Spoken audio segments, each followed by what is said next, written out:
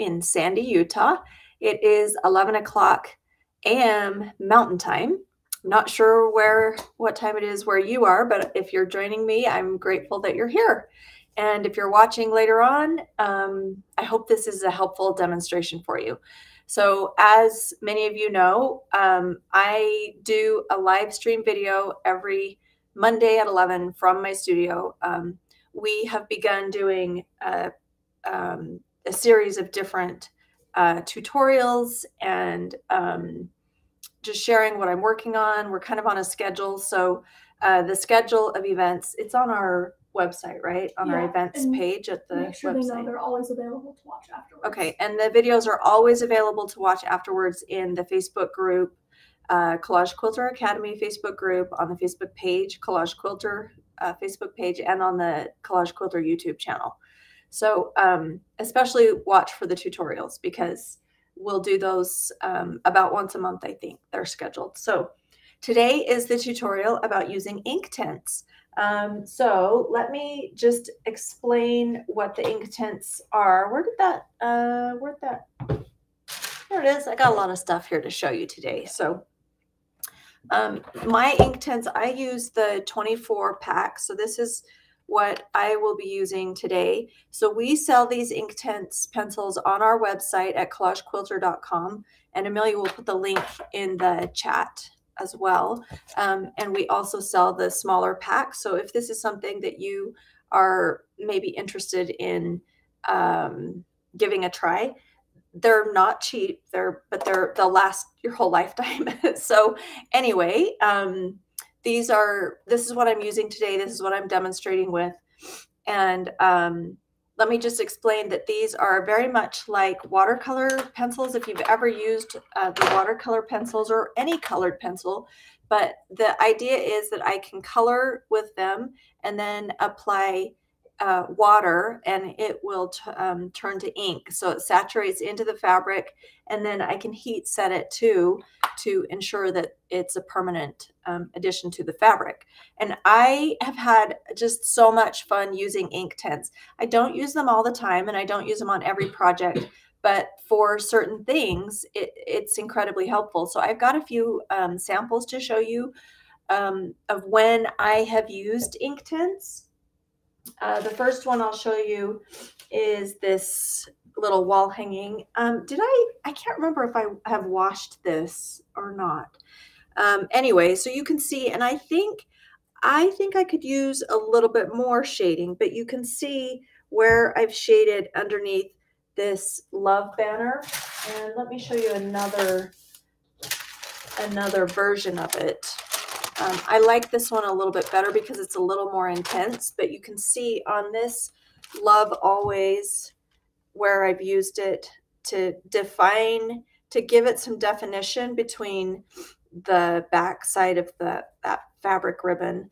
So wherever you see that kind of shadow, that's where I've used the Inktense. Okay, so there's one example of when I've used Inktense. And by the way, this cute little wall hanging for Valentine's Day is, I'm teaching this class at Road to California. So if you are interested in coming and joining me and making this in class, we should be able to get the whole thing done. That is available, and the download is available on my website too. So there you go. Amelia, will you take these out of my way because I just have so much to show that too. Okay, so another quilt on which I've used the Inktense is the Octopus Garden. You can see I've done some little bubbles on this quilt, and I highlighted or just kind of used my my Inktense to go around the outside of that and emphasize the shape of the bubble. So that's another example of when I've used it, and I will be doing a demonstration shortly, but I think it's important to show you when I've used it on other projects. Oh, whoops, I dropped my teacup. Hang on a second. This is important because I just did this, and this is going to be our demonstration. Okay, so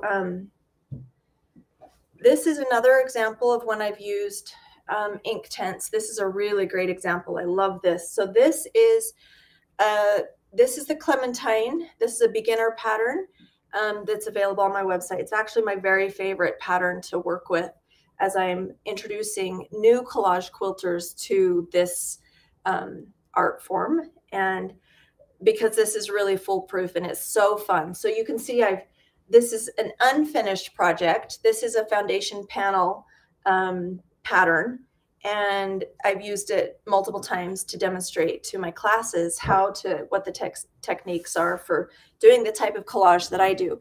But on this pot, there's just a beautiful example of how I've used Inktense. So this is a solid piece of fabric, but I needed it to look dimensional like a pot. And so that was achieved. You can kind of see that it's got a little shadow around it, and that shadow was created using my Inktense.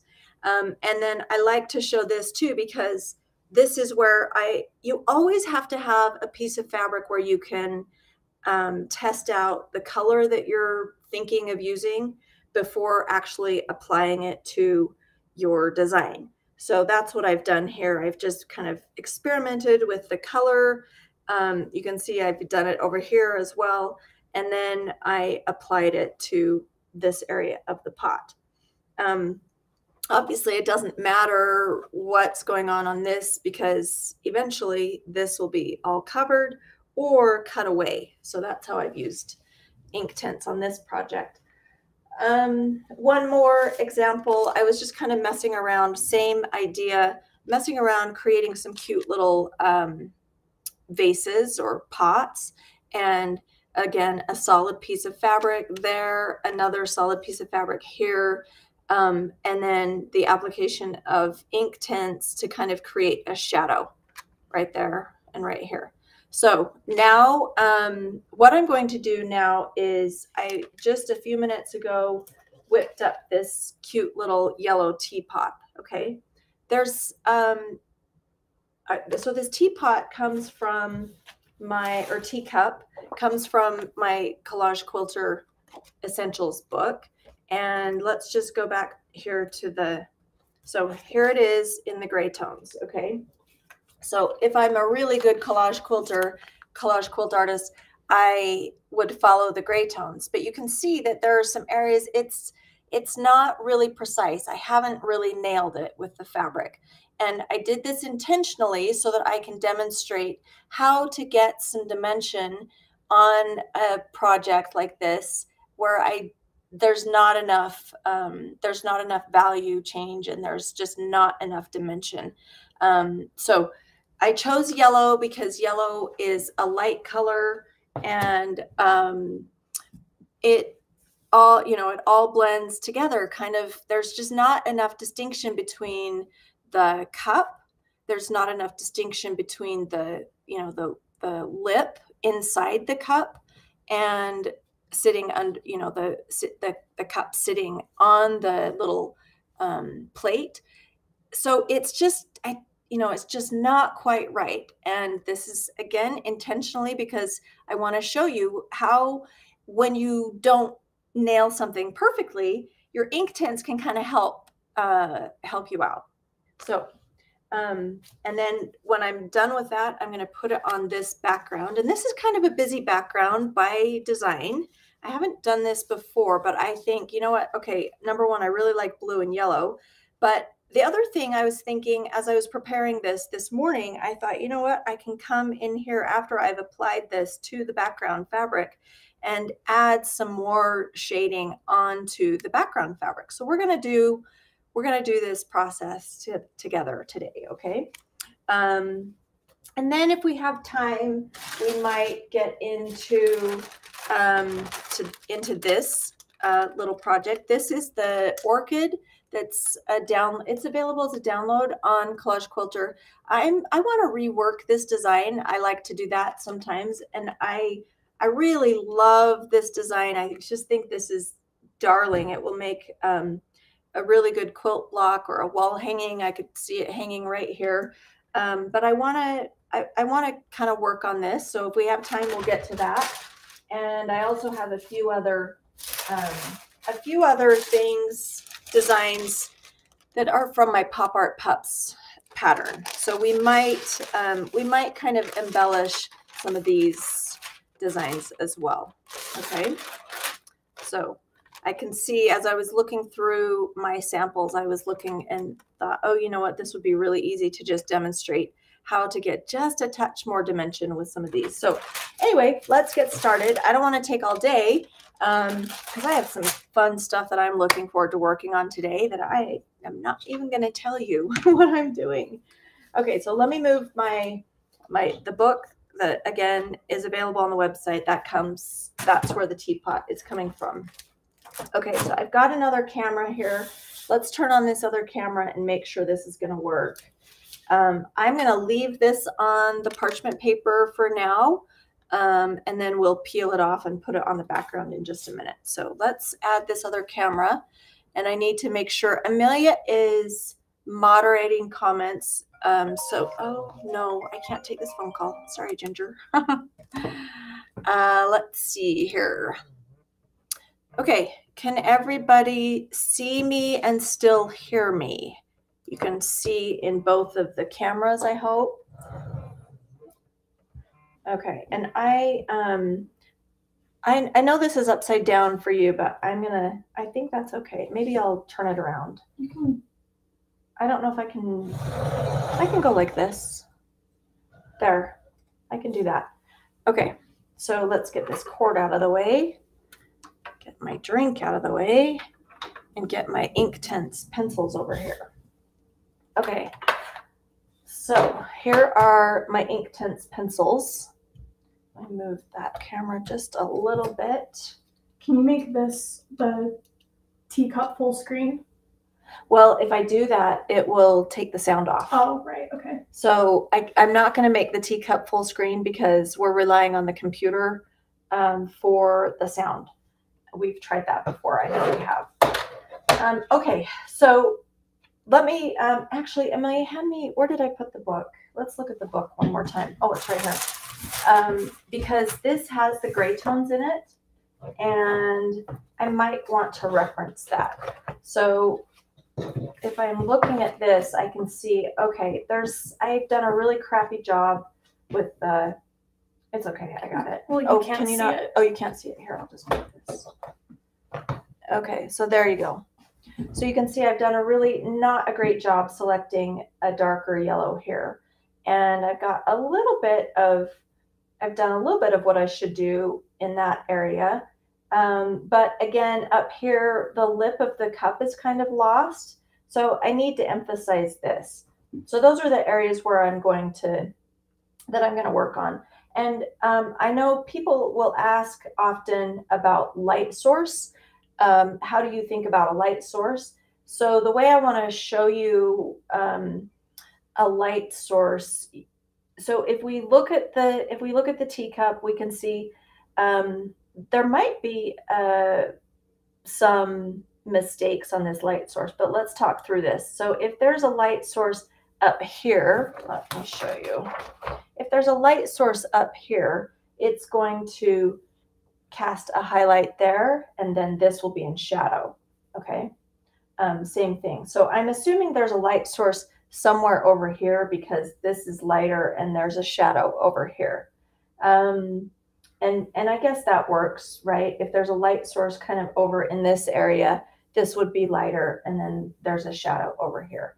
And obviously this down here is in shadow because there's a light source somewhere over here. So I'm just going to kind of keep those things in mind and look at my gray tone as I work.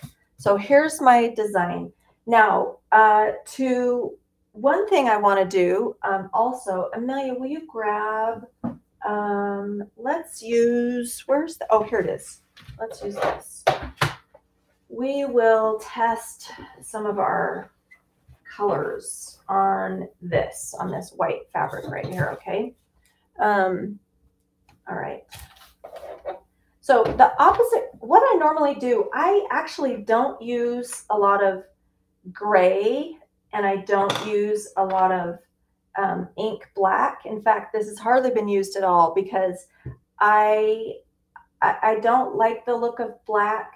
But to create a shadow, what I will do instead is pull something that is an opposite color to yellow, or kind of some dark browns, because if I want to make a brown color that kind of works in here, but I might want to make the brown, pull in some cool colors, some cool purple. So looking at my pencils, I'm going to pull out, the colors that I'm going to pull out are, let's see, I'm going to pull out this one that is called Willow. I'm going to pull out this, which is Violet, and you can see I've actually used Violet quite a bit. So those will probably, if I kind of mix those and then add some water to them, I will probably come up with a good color that will be a good shadow on the yellow.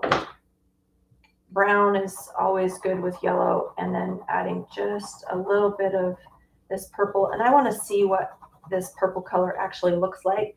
So this is what it looks like before water has been applied. And then if I add water to it, you're going to be amazed at how intense the color becomes. Watch that. Look at that. Isn't that pretty, the way that water intensifies the color? So that is the right color, I think. But you can see I don't want to apply that just to the yellow itself. I think that will still be just too intense. I need it to be more just a warmer, muted. I really like that combination. So that's what I'm going to use. But I don't want it to be that intense. And then the other thing I want you to see, if you can see, I'll hold it up in a minute, but as I apply water, if I apply too much water, there's going to be a lot of bleed. So one thing when I'm using Inktense, I always like to have, now I do like to use water, but if that bleed bothers you and you don't feel like you can control the bleed, try using aloe vera. So aloe vera gel or fabric medium, it will control the bleed on your Inktense a little bit. But I feel comfortable being able to control the bleed by controlling the water and always having a paper towel to dab up any excess water. So if you watch this, you can see that that pulls up quite a bit of the moisture, and that's one way that I can really control the bleed. So again, the colors that I'm using, I'm going to use Violet and I'm going to use Willow. So the areas that I feel like I need to define a little bit, I've got a little lip coming right here, but I need to define that all the way across. Okay, so I'm going to kind of draw that out because I lost that when I applied my my fabric as I was working on the collage. So I'm just going to, now here's the other thing. I don't use Inktense to create highlights. I use Inktense to create shadow. We'll give it a try because I've got a white pencil here, and we'll just see how that works. Okay, so you can see a little bit of the, you can see just a little bit of this definition starting to come in here. Just by that much. What? Is aloe vera instead of water, or is that in addition to the water? Okay, great question. So somebody just asked, would I use the aloe vera instead of water? Yes. I suppose you could probably mix them. I don't think that would be a problem either. You know, water is just so it's going to run, and aloe vera is jelly, so like gel. So if the aloe vera is too stiff for you, then you could add some water and thin it down. I always remember that when we're using different mediums like this, Inktense or something that you haven't tried before, just be brave and try it. Experiment. That's the best way to learn, is to just to try something. So that just helped immensely, right? So now I'm going to take my brush. I've got my little watercolor paint brush here. I'm going to make sure that I've dabbed this so that I don't have a whole lot of water there. And it's got a really beautiful fine tip on it. And as I apply just a little bit of water to that. It's, again, going to really define this. Look at that.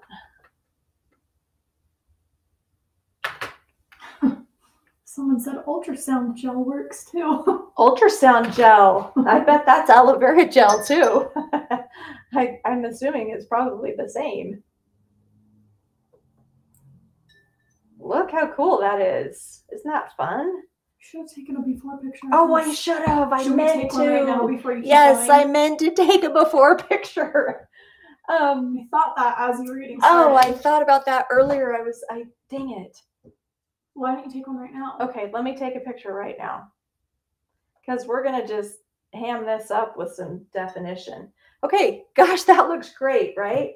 Now I am going to blot it just to ensure that I don't have any running going on, because I'm very happy with the way that looks. Okay, so let's take a picture real quick, shall we? See my camera? Okay, good enough. Let me do one more. Okay, now let's keep going, because how fast and simple was that, and super fun. So the teacup is sitting on a plate, and if we kind of, let's take a look at that gray tone again that's in the book back here. It's right here. So one area we might want to try and highlight with the white, just to see if it's going to work right there. So we need to kind of make sure there's a lip of that teacup, and then that the plate looks like it recedes underneath there. So that's what we're going to work on now. And then the other thing too, I think I'll pull in just a little shadow right down there. Okay. All right. So let's,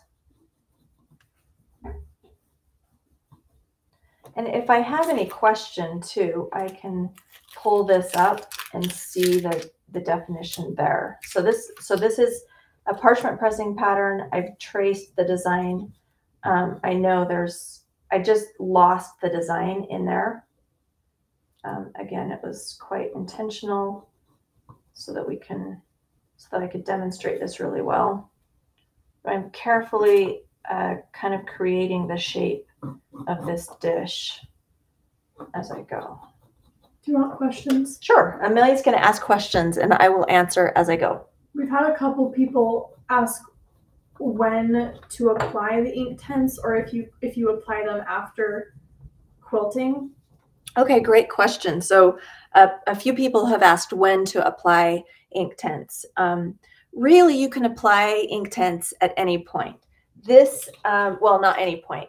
Your project has to be at least adhered to your, the fabric pieces have to be adhered to your parchment paper or your foundation panel. Okay, so that's why I wanted to show you on this, because I'm also going to do it again when I pull this off, and we're going to put it on the background fabric and we're going to play with it a little bit more. So, and then you could even add some Inktense after quilting as well. So if I felt like, you know, maybe these little bubbles needed a little bit more pop to them, even though this quilt is finished, I could certainly pull out my Inktense and just kind of play with that too. So I don't think it really matters when you, but your fabric pieces do have to be secure in a single collaged unit. Does that answer the question, I hope? Okay, other questions? What do you use to sharpen the pencils? Just a pencil sharpener. So someone asked, what do you use to sharpen the pencils? Amelia, I have a couple pencil sharpeners in that drawer right there. I like that little metal, the steel one. You can bring that one, lift that up. I think there's one, yeah. Okay, so this is actually one that this is the pencil sharpener that I like to use to sharpen these. Is Inktense permanent? So someone just asked, is Inktense permanent? Yes, if you heat set it. And the other thing too is we've got to make sure that we have enough liquid for the ink to saturate the fibers of the fabric. So once the fibers have been saturated and then dry, it will be permanent.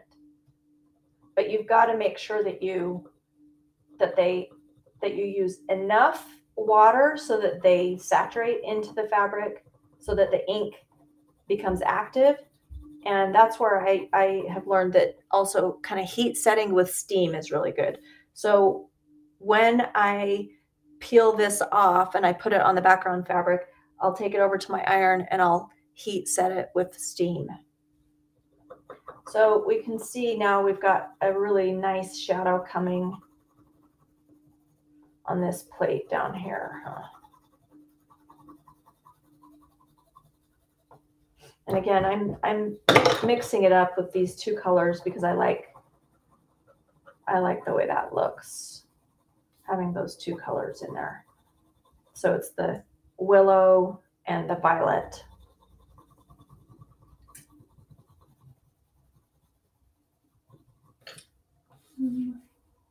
Have you used Inktense to draw faces? I want to put faces on the Godule girls.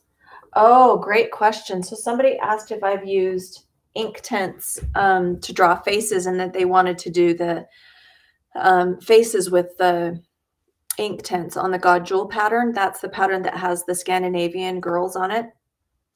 I used Inktense on their cheeks, and that's all I wanted to do. I would be very, very careful about using Inktense to draw faces. Definitely practice that before you do that to your collage. And I'm a little particular about faces. They can quickly be ruined. Yeah, they can be ruined quickly and look cartoony, and unless you absolutely know what you're doing. Unless you really know what you're doing with drawing faces, I'd be very cautious doing faces. You could maybe just do very, very simple, like rosy cheeks, little dots for eyes, cute little lips. I think I would have no problem with that, but I wouldn't try to get intricate with the eyes. With that said, I have used Inktense a lot with animal eyes, and I think I've got an eyeball sitting around here somewhere because I wanted to show you that as well. But let's finish this up. We're almost done. And I hope that answered your question.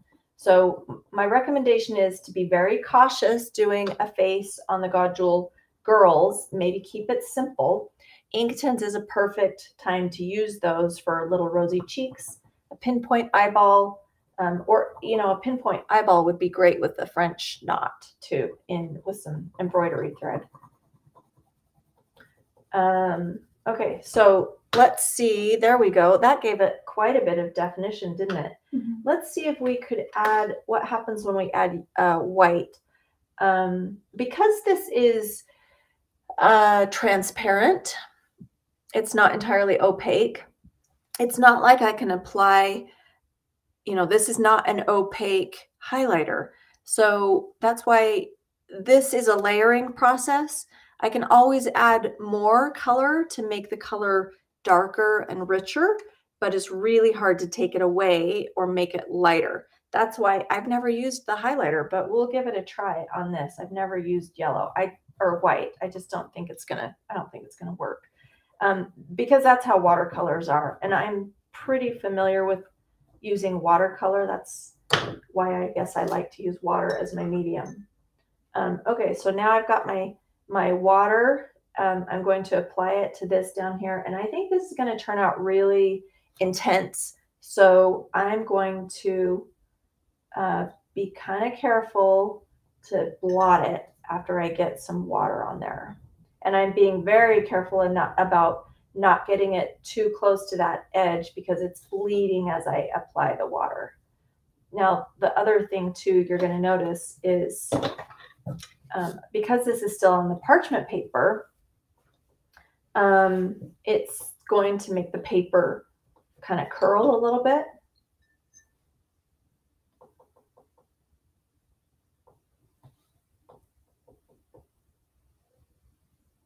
Okay, so there's A little bit more. Now, the other thing too that I need to mention about Inktense is that as it dries, the intensity of the color will soften. So you can kind of already see that happening up here with the teacup. That shadow is just kind of mellowing out a little bit. And I expect that this also will mellow out just a little bit, which is what I want. Do you usually find that to create shadows, you use the color opposite your main color on the color wheel? Great question. So somebody just asked a really good question. Can you see how much ink I'm lifting up? So I've applied quite a bit of water to this so that I can dab the ink off. So somebody asked a question, do you normally use the opposite color when you are creating a shadow on an object?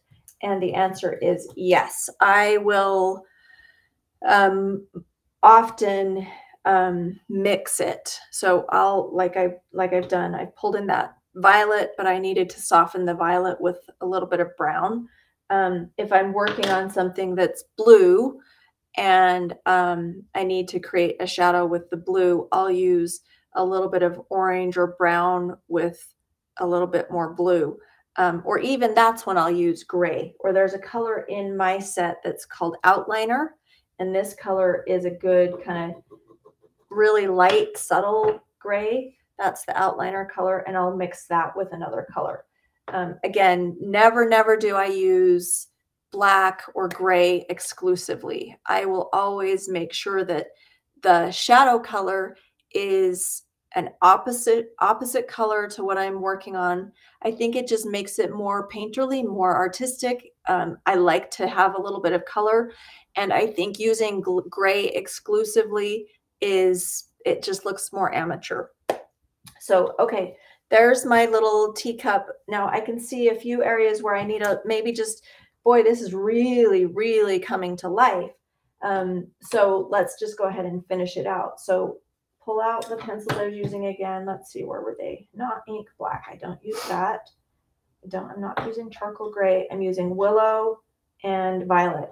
So another area where I think I need a little shadow, or that it would be kind of fun, is on the handle of the teapot right here. So keep asking questions if you have them, and Amelia is moderating the questions. There are a lot of questions. I'm just trying to. Okay, so there are a lot of questions. Amelia's trying to scroll through them, and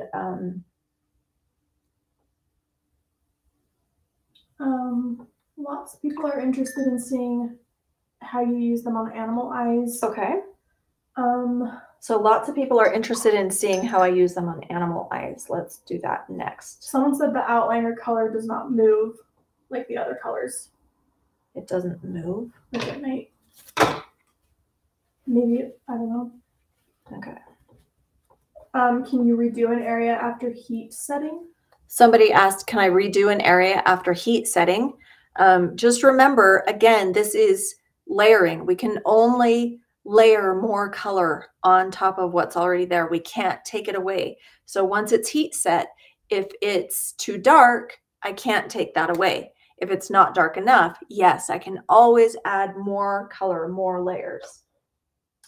Let's see here. It's really helpful to be able to look at this in the camera. Yeah. So we've got I think I'm just going to emphasize this little shadow right here. Do you add water to the white pencil area? I did add water and you don't see anything, right? Like, let's try that again.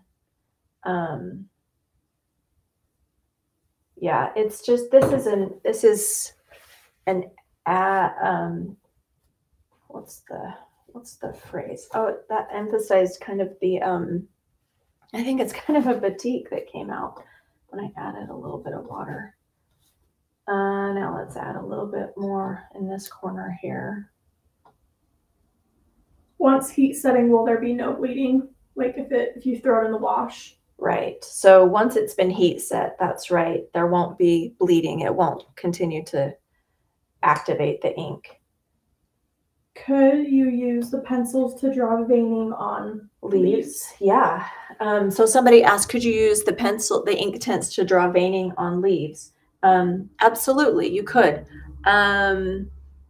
So I'll demonstrate that. Well, these leaves that I have we can try it. It's not. I already did it on those. I did just a little bit. Let's try a little bit more. But let's finish this project first. So now I think that looks pretty good. I could probably continue to fuss with it, but I'd like to get it on the background fabric and then fuss with it. So I've got this beautiful Morris reproduction print that I think that will be really cute. That makes a cute block. So now this is finished. It's all been adhered. I'm going to peel the parchment paper away from the project, and I can feel that that fabric is wet. We have a couple questions about brushes. So now, a couple questions about brushes. Okay, do you recommend soft or hard bristles?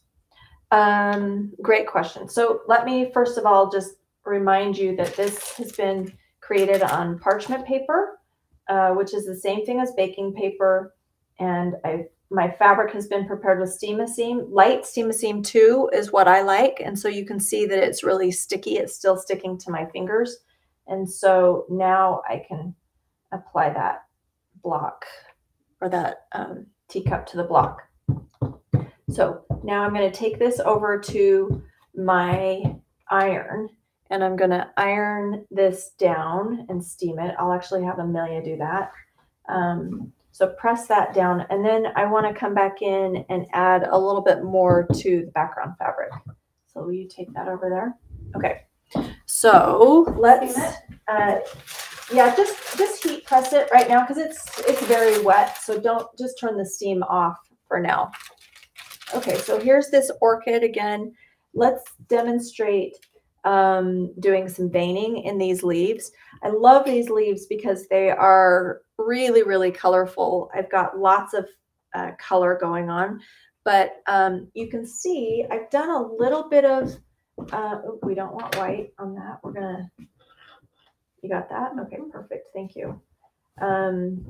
So I've done a little bit of Inktense underneath some of these just to kind of give it a little bit of definition where leaves are overlapping, because we want to be able to see that definition. So you can kind of see I've done the Inktense already right there. Let's do a little bit more. So first of all, the colors. What colors would I be using on green leaves? Well, the opposite color of green is red, right? So let's see if I've got a good kind of deep red color.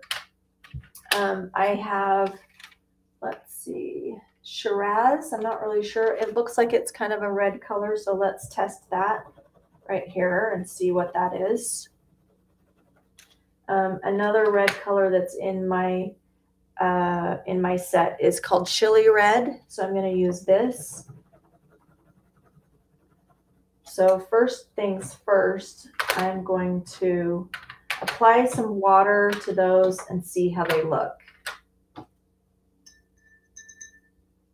Just so that I understand the colors that I'm using. So that chili red is really bright, isn't that? That's the chili red. And then that's the other one. So I think this one right here is one that I will use, and I will mix that with another color.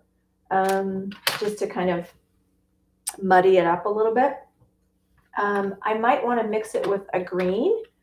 So let's see what I have. I don't want blue because that will make it purple, although that would be really pretty. So we could try that. We could try mixing that same indigo. Well, let's see. We've got indigo here, so let's just see what happens when I mix that.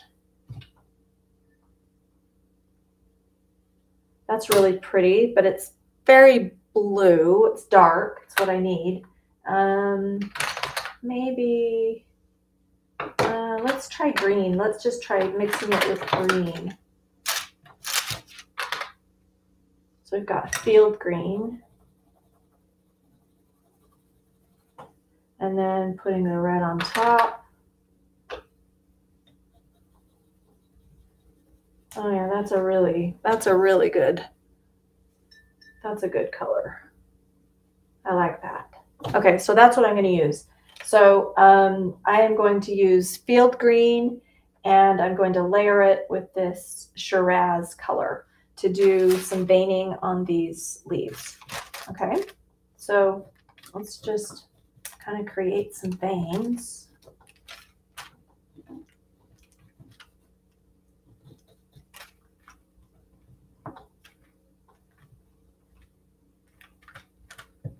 I'm not looking at a picture, I'm just adding some veins of this for this leaf. And let's do some up here too. Can you kind of see those? You'll see them as I add water. You'll see the color come out a little bit more.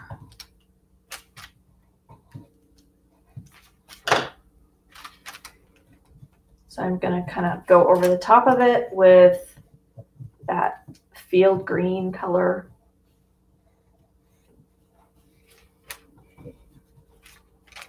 Let's add maybe one more right here. Okay, so there's some veining. Let's see what happens when I add a little bit of water. Does the order of layering matter? Somebody just asked if the order of layering matters. Not really. I don't think that matters. You can play with it and see if.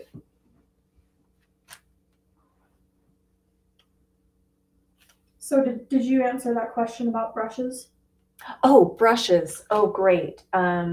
So I really like a nice watercolor brush. That's what this is. I probably bought this at Hobby Lobby. I'm trying to see what size it is. It's a size 6. It's just let's see, it's a round, but it's got that nice point to it. So this is the brush that I'm using. It's just a watercolor brush. Do not use an oil brush. Oil brushes behave very differently than watercolor brushes. So I highly recommend just getting 1 or 2 watercolor brushes. So this one is one that I use. And then the other watercolor brush that I would get is a larger one that would give me, allow me to do bigger strokes. So on that pot that I showed earlier, I need to apply a lot of water at one time because that was a pretty large scale. So if you want to do a wash or something, you're going to need a larger brush than a really fine tip point brush. Okay, so, and I can go grab,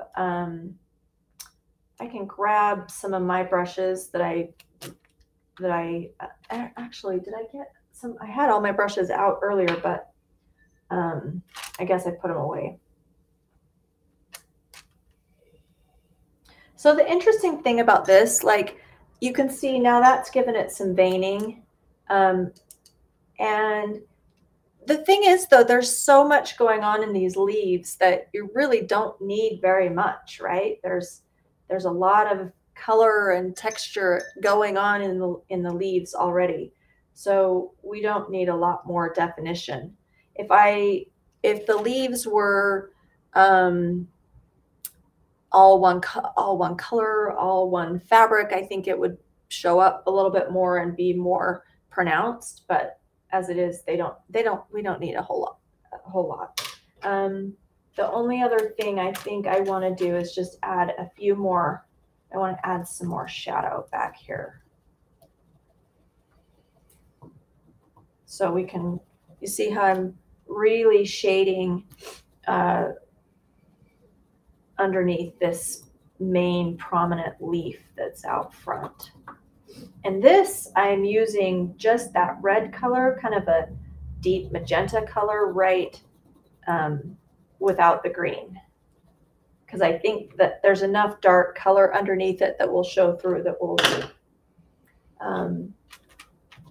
mix this color with the green leaf. Okay, so Someone said if I make a mistake, could I not add water before heat setting to minimize that color and then go back over it with a better color? Somebody said if I make a mistake. So if you make a mistake at this point, your best friend is water and blotting it up, okay? And you can pretty much fix stuff like that, but be careful. That's why you just need to be really careful. Be conservative. Remember, you can always add more, and you just need to remember that these colors intensify as you add water. But you can lift them up pretty easily with, now this is a time where I think letting that bleed work is really, really nice. So you can kind of see how that bleed from the water is bleeding out. And man, that looks like that is really, really well, working really well, creating that shadow. And just that color that I selected is working really well. I like that a lot. Isn't that pretty? Okay, cool. Fun, fun, fun. Another thing, I could definitely use blue in here. Blue or purple, anything that is a cooler, darker color. And that's kind of why I chose this red color as opposed to the warmer, brighter red. This is a very cool red, and it works really, really well in this. Okay, so I think I'm just about done. I could probably do some more veining on this, but I think we've done enough for now. I want to go back to this other one. So let me hold this up. Lots.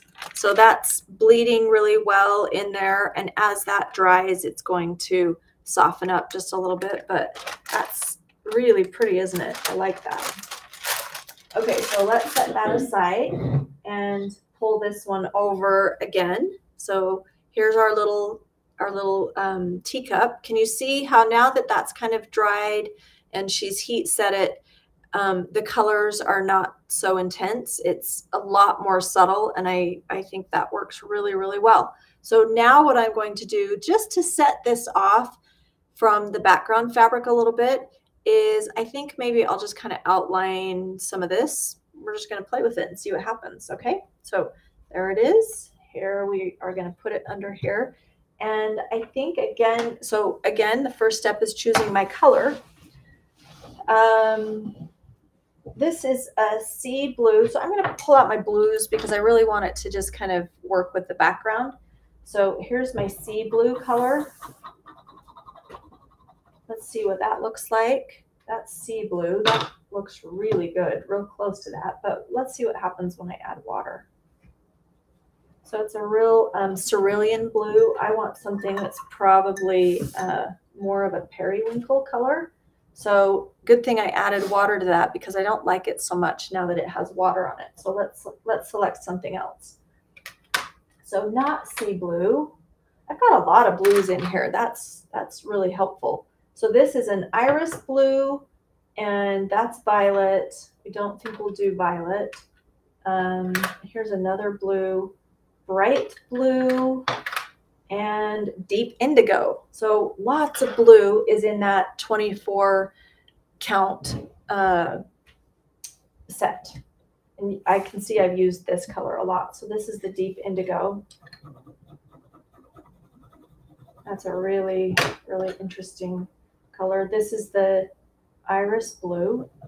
I think that's going to be too light, but we'll see. And this is the bright blue.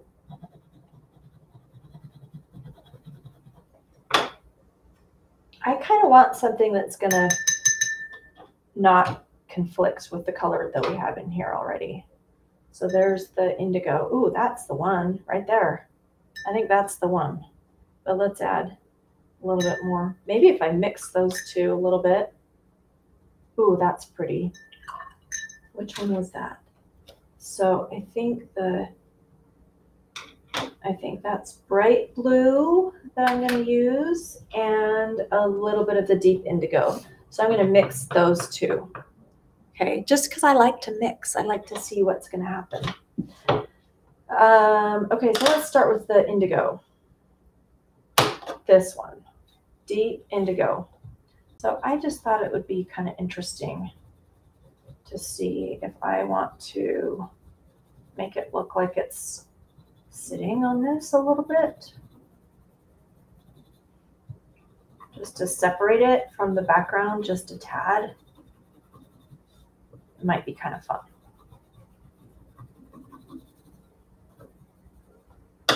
And let's add a little bit of that bright blue.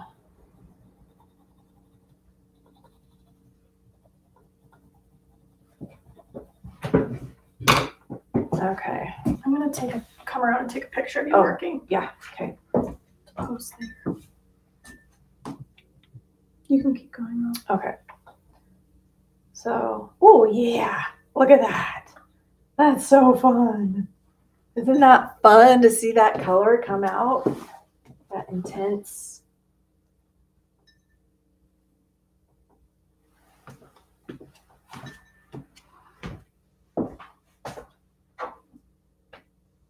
Ooh, that's pretty. I like that. And it looks really good with this background color. What are you testing these colors on? Somebody asked, what am I testing these colors on? So this is just a piece of white cotton that I'm testing them on. You can see it's actually the foundation panel for the Clementine that I showed you earlier. So any piece of white cotton or the same color that you have used in your design would be helpful, because you need to be able to see what the color is and understand how it's going to work with the fabric that you have selected in your collage. That looks so good. Yeah, kind of fun, huh? So if I want to, it might be a good idea to just outline a little bit of this too, maybe a touch right there, but I don't know. What do you think? Oh, it looks so cute. It's such a happy cup. Yeah, have a cup of tea on this cold winter day. Okay, there we go. Ta-da! That's fun. We did that in a very short time. Start to finish, I did this little block in an hour because I did the collage part first, and then you saw the rest of it. So there we go. I think that's an improvement on how it was. Could I keep playing with it? Yep, I could. I could keep adding more and more layers, but good enough. I think that was a great demonstration. So I hope you had fun with this. And if you have any questions, put them in the comments, and we will try to get to them in the next couple of days, hopefully today. But let me turn this camera off because you don't need to look at that anymore. You can look at me. Okay, so if you have any questions, put them in the comments. We'll get to them. You can purchase any of the supplies that I've used. So again, the Inktense are available on collagequilter.com. The pattern, the teacup pattern, is in my book, Collage Quilter Essentials. You can see one of the teapots on the back. And the orchid pattern is available as a download on collagequilter.com. So I guess that's it, guys. Thanks so much for joining me. It's been my pleasure to be with you. I hope you all had a wonderful New Year's and Christmas break. I had a great time with my family, and I am so excited for 2023. I can hardly even stand it. I'm excited to share with you what I'm working on next week. So I hope I'll see you again live next Monday at 11 o'clock Mountain Time. Okay, take care. Until then, goodbye.